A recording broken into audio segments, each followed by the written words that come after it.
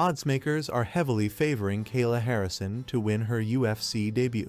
Longtime P.F.L star Harrison 16-1 MMA as in UFC has drawn former champion Holly Holm 15-6 MMA, 8-6 UFC in a bantamweight bout April 13 at UFC 300 in Las Vegas. According to DraftKings, Harrison is 310 favorite, meaning a $310 bet would be needed on the two-time Olympic gold medalist judoka to return a $100 profit. Holm is a plus 250 underdog, meaning a $100 bet on the former UFC champ would win $250. Two-time P.F.L champion Harrison, who's competed at lightweight and featherweight, will attempt to reach 136 pounds for the first time. She most recently competed at the 2023 P.F.L World Championship, where she defeated Aspen Ladd by unanimous decision in November.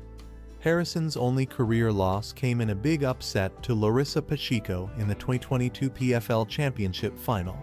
Holm, 42, fought twice in 2023. After defeating Yana Santos in March, her submission loss to Mayra Bueno Silva in July was overturned to a no contest when the Brazilian former title challenger failed a drug test for ADHD medication.